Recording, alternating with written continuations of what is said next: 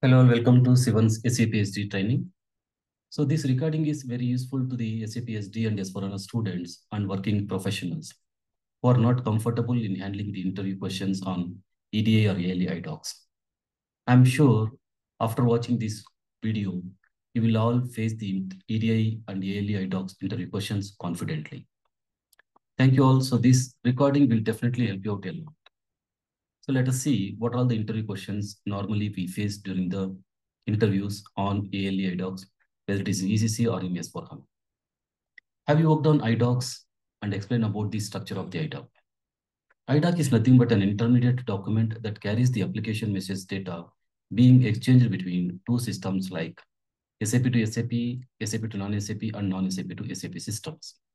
IDOCs are of two types: inbound IDOCs, which comes from the external systems to SAP system; outbound IDOCs, which goes from SAP to SAP and SAP to non-SAP systems or external systems or third-party systems. The structure of the IDOC is always like control record, data record, and status record. What are all the advantages of IDOCs? We need to explain. IDOC is an electronic alternative to the paper, fax, phone-based transactions used by the clients to communicate with each other. It has ability to strengthen partnerships and improves business processes. It is a communication tool to do or allow new ways to do business. It is a business basic for the industry and it is preferred way of doing business among the Fortune 500 companies nowadays. It is used as a strategic tool to reduce expenses, streamline business processes, and create a competitive edge or advantage among the competitors. Explain about a message type or IDOC type or basic type, IDOC, ALE, and EDI. Message type, which represents the application like sales or shipping or billing or shipment, message being exchanged between SAP and non-SAP systems. The message types are, the standard message types are MATMOS, orders, delivery, invoice. IDOC type or basic type, which plays a vital role, which represents the structure of the data associated with message type. Example like orders 05, MATMOS 05, delivery 05, and invoice 05. IDOC, which is an intermediate document that contains the data of a message type and exchange between two systems. What is ALE? This is the most important interview question, which is an interface used for configuring, generating, distributing, and posting of IDOCs. This is SAP's own interface. Within SAP to SAP systems, we use this. ALE is nothing but application link enabling interface. Tool. EDI, electronic data interchange, computer to computer electronic exchange of machine processable document in a standard format. What is meant by RFC? Logical systems and port. RFC is nothing but remote function call. We used to create remote function call using the transaction code SM59. It stores the physical details of sender or receiver system involved in the ALE communication. Logical system, we use the transaction codes BD64 or sale transactions to define them. It is a client independent object which provides alias name for the system involved in ALE communication. Port, which we use the transaction code SM59 to create. It is a unique number used to identify the resource on a system. The resource can be an input or output device or a file. We explain about partner profiles. This is the most important interview question you people will often face during your interviews. You have to explain a partner profile is defined for every business partner with whom we exchange business documents. In ALE, a partner is a remote SAP system or legacy system with whom we exchange data. A partner profile specifies the various characteristics of data that we exchange with a business partner, the mode of operation, and an organization or a person responsible for handling errors for that particular business partner. The partner profile has three views, like general parameters view, where we will maintain all the details, and then outbound parameters view, inbound parameters view. In both outbound parameters view and inbound parameters view, we maintain the process code, inbound or outbound process codes. Upon the execution of the process code, you will find the function model. That also we will discuss. We use the transaction code W20 to create or define the partner profiles. The structure of the IDOC. Explain about the control record of an IDOC. Control record is like an envelope of a letter, and we can identify the details of sender and the receiver based on the control record. Only one control record for IDOC is available. The control record also contains the data such as IDOC type, basic type or extension, ports, and so on. So many things we can see, including the IDOC number. So you can see in this picture where we can see the IDOC number, direction, whether it is an outbound or inbound, status, whether the data is the IDOC is successful or still it is in the process, and then basic type. All those details we can find using the control record. This information will be stored in the table called EDI IDC. Explain about the data record of an IDOC. So the data record contains the application data. A data record has two parts, administrative data and data sections. You can see in this diagram, the administrative data talks about the direction, current status, basic type, partner number, partner type, and the port details also. So these are the filtering criteria whenever you wanted to filter it accordingly while monitoring the application data and the IDOCs. The data section where the actual data resides. Data records for IDOCs like header segments, item segments. It is the combination of multiple segments, pre-text segments. All those segments are available. So this you can see in this section. Control after that data records EDK01 or EDK01 represents always the header segments and talks about header segment, whereas EDP01 always talks about the item segments. So these are all about the data records of an IDOC. Explain about the status record of an IDOC. Status records are attached to an IDOC throughout the process as the IDOC passes through the different statuses or encounters an error. Hence, an IDOC usually has multiple status records. At every milestone, a status code or date and time are assigned to it. The system defines numerous status codes. We can see the codes from 01 to 49 will be aligned to or assigned to the outbound status codes, and the inbound status codes are 50 and above.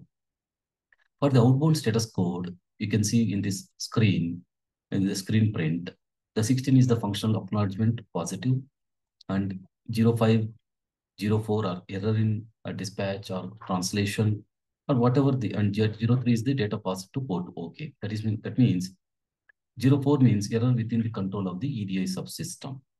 This is about the outbound. Whereas inbound status codes, 51 is an error application document posted, 52 application posted, and 53 status code application document fully posted, and 62 IDOC passed to application. 64 IDOC ready to transfer to application through the batch jobs. So we use the transaction code W47 to see the list of status codes and their details. This information will be stored in the table called EDI IDS. So what are the IDOC monitoring tools and reprocessing tools which you have worked on? There are multiple IDOC monitoring tools like W02, W05, and W09. Apart from that, any customized tools also can be created in the system based on the client's requirement. By using these IDOC monitoring tools, we can monitor the list of inbound or outbound IDOCs, whether they are successful or failure, and then what kind of a status it is. So we can use the different filtering criteria to see the IDOCs, like with respect to the partner number or port or IDOC type or message type, and so on. The IDOC reprocessing tools are very important things. Like BD87, we use the transaction code to reprocess the stuck IDOCs or failed IDOCs by changing. If they're stuck, then you can just execute the BD87, where you can specify the IDOCs which are stuck and then execute so that the same IDOC will be generated. And if they are failed with some data mismatch, so then we need to maintain that particular data and then re-trigger those IDOCs. So here in BD87, the same IDOCs will be generated when we modify the IDOC also. Whereas when we use the IDOC reprocessing tool W19, so to reprocess the failed IDOCs or inbound or outbound, so by changing certain values or characteristics in the segments, it generates a new IDOC every time. So we need to move whatever the old IDOCs are there, failed IDOCs are there. When we were doing the testing using the W90, especially in the quality system, we have to move all these IDOCs into status 68 so that again the same IDOC cannot be reprocessed when we move the IDOC into 68 status. Explain about the roles of functional consultant, ABAP consultant, and basis consultants in IDOCs. The role of functional consultant is defining of output types, maybe application V1, sales, V2, shipping, or V3, billing. Assignment of partner through output determination, maintenance of output condition records for applications V1 or V2 or V3 based on the requirement, W20 creation of partner profiles, and BD64 distribution model view. The ABAP consultant role is to create the process code, IDOC type or extension creation, message type creation, and also set up the link between message type and IDOC type extension. Assignment of functional module to the process code. Basis consultant role is to create the port and RFC, and then assignment of clients using the transaction code SC-C4. This is the most important thing, how an IDOC triggers, or explain about how an IDOC triggers. IDOC triggers based on partner profile, W20, and the standard print program where we assign message type. Message type in turn assigned to an IDOC type. IDOC type is a group of segments. Process code. From the partner profiles W20 inbound or outbound process code, the system finds the partner type, output details are picked up. Upon the execution of function module, the output is identified and the code searches for the two parameters like partner number and output type maintained in W20 partner profiles for the outbound IDOCs. Function module, which is linked to a process code. The IDOC is created on the execution of this function module, inbound or outbound function module, that we will see them in the next slide. IDOC is copied to the server as IDOC file, and it can be seen using the A11 transaction directory. This IDOC then will be sent to the EDI subsystems like Gentron or OpenText or IBM Sterling integrators. They are like third-party EDI subsystems. We can name few message types, what are all the inbound or outbound process codes and functional modules. So we can see here, inbound process codes, message types. Inbound process codes are like DEBM, DebMAS, customer master data, IDOC underscore input underscore debitor, order ORDE, orders, purchase orders like inbound IDOCs. So through which the sales orders are getting created in the system. IDOC underscore input underscore orders, ORDR, order SP sales order confirmation, IDOC underscore input underscore orders, and then DLV, delivery, IDOC underscore input underscore delivery are the function modules. Outbound process codes are like SD10, sales order confirmation, DELV, delivery confirmation, SD09 invoice, and SHPM, shipment confirmation. The outbound function modules are like IDOC underscore output underscore orders, IDOC underscore output underscore DLVRY, IDOC underscore output underscore invoice, and IDOC underscore output underscore shipment. You need to search for the customized or Z user exits which are available in the function modules, whether it is an inbound or outbound, whenever you wanted to make a change into the inbound function module or outbound functional modules based on the data which is not available either in the inbound IDOCs or outbound IDOCs with the help of technical teams, that is ABAP consultants. So this is all about the interview questions on IDOCs. Hope you all will like it. Thank you all. Have a nice day.